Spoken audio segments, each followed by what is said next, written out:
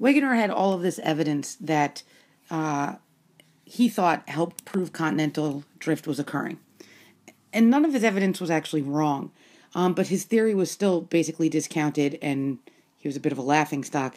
And this is because of the mechanism. The mechanism he had for why this was occurring was just not acceptable. And he thought that the continents were moving around the ocean basins because of issues like gravity and tidal bulges.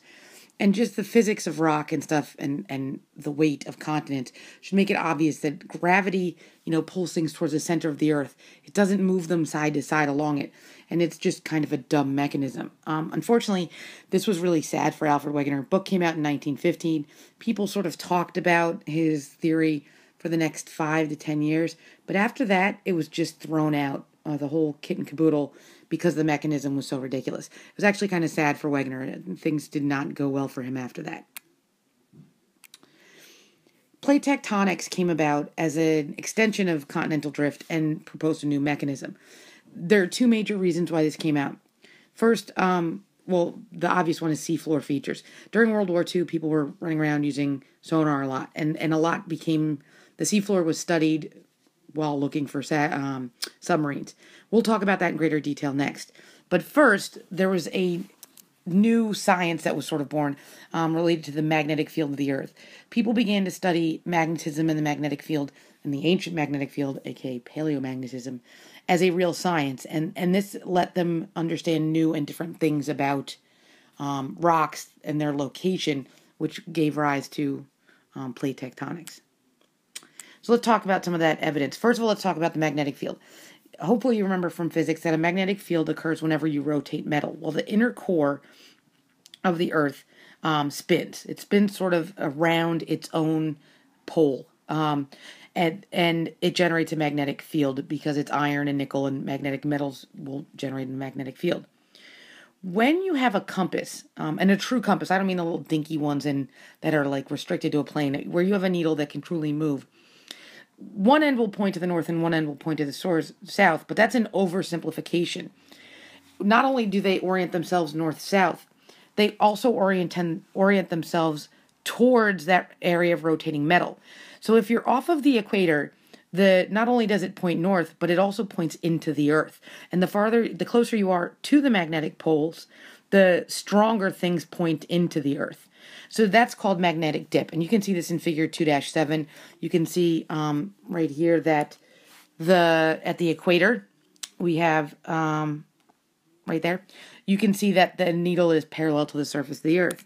But if you're at the poles, as you move towards the poles rather, it becomes more and more obvious until you get to the actual magnetic North Pole, and it just points straight into the Earth. And you probably did experiments where you lined up iron fillings and you could see that. But magnetic dip becomes really important. And the fact that not only can we see that which way the poles were, but when you look at something that's magnetic, you can see how far it points into the Earth is a function of its latitude. So you can see where it used to be. What this meant was that we have liquid rock, and liquid rock contains other magnetic materials, primarily magnetite, which is a form of iron.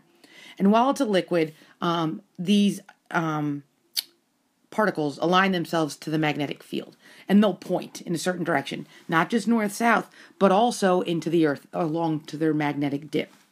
Then, when those liquid rocks cool, solidify, that alignment becomes fixed. Now, sometimes, as we now know from plate tectonics, those rocks then move from that location. And we can tell where that rock was originally formed because of which way it points to the North Pole, as well as how far into the Earth it points as well. Same thing happens with sedimentary rock, except instead of being liquid, the particles align themselves while they're in solution, and then when the water leaves, they get fixed into place.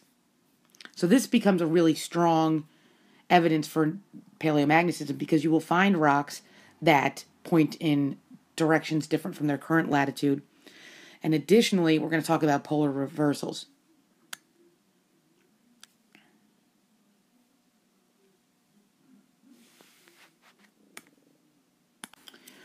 Two other pieces of evidence for plate tectonics from paleomagnetism is apparent polar wandering, which is kind of a weird idea, but the magnetic pole is not fixed in place. You are probably aware, hopefully from naval science and physics, that the magnetic pole and the actual North Pole are not in the same place. The magnetic pole is usually close to the actual North Pole, but it wanders about it, and that's what we call polar wandering. Because rocks can get the dip as well as the orientation fixed in place, they should point to a rock, whether it's on North America or Northern Europe, should point towards the same pole. And remember, we can go back and date rocks. So rocks from the same period should point towards the same spot. But they don't. And what this means is, even when accounting for the poles wobbling, that those continents were closer together when we're talking about North America and Northern Europe. And those rocks are pointing to some place that was in between them, but they've since moved apart. So they don't point to the same place. So apparent polar wandering also supports the notion that the continents are moving in directions. Other things that we have to take into account with paleomagnetism is the reversal of the poles. And you can actually see this. This picture is figure 2-11 in the book-ish, depending on which copy of the book you have. And the magnetic poles have reversed periodically back and forth through time.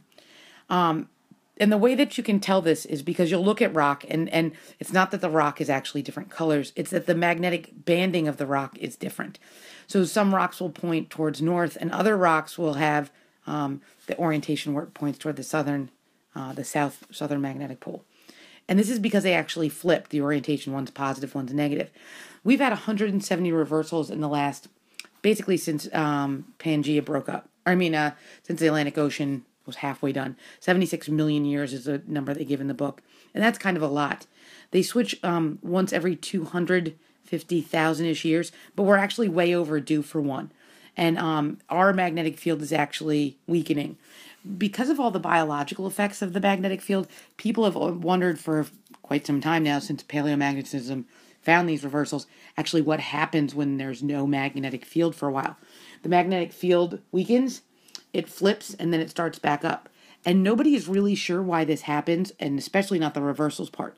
It's something that's still being studied currently. We're actually going to watch that horrible movie, The Core, where they talk about the magnetic field stopping and the wackadoodle things that they think is going to happen.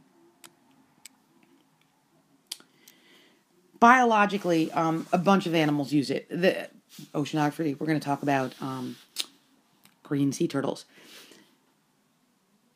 Sea turtles are a species that live in the open ocean, but they must return to coastal areas to feed and to breed. And some of them are extremely specific about where they must go back. And there's been an issue that shows that, especially green sea turtles, which are very location dependent, that they travel in a near straight line. People used to think they followed currents or that they followed waves. And currents, as you know, migrate a little bit, and waves change direction a lot. So they thought that these sea turtles followed these patterns back to where they were born. This is actually not the case. They've used radio tagging. They've seen that green sea turtles move in a damn near straight line. And they think now that it is actually magnetic reception. Now, why would it be important that they can find where they were? Well, when sea turtles initially evolved, the distances in the oceans where they were probably different. Where they fed and where they bred were probably much closer together. Now they're much farther away, so there's an evolutionary pressure for them to become much better at navigating. It's suspected that there are actual magnetite particles in their head, which give them a sense of magnetic reception. This has been shown again and again in many, many animals. It's been shown in a lot of marine animals, whales, dolphins, a lot of fish. The monarch butterfly has been shown to have it. Honeybees, people can even guess if you spin them around in a circle and have them close their eyes. They have a better than you'd expected chance of guessing which way is north, even if they don't consciously know why. And so sea turtles can also do this. They, like any good navigator, they're going to use other things. I'm sure you guys have all done, or maybe most of you have tried orienteering. Yes, you use the compass, but you use other things. Which way is the sun? Maybe you don't smell things too much. But they will use olfactory cues. They will look at current, salt waters, freshwater flows, things like that. There was some concern that when we have magnetic field reversals that animals would become deeply confused. But these animals we have 170 reversals in the last 70 plus million years.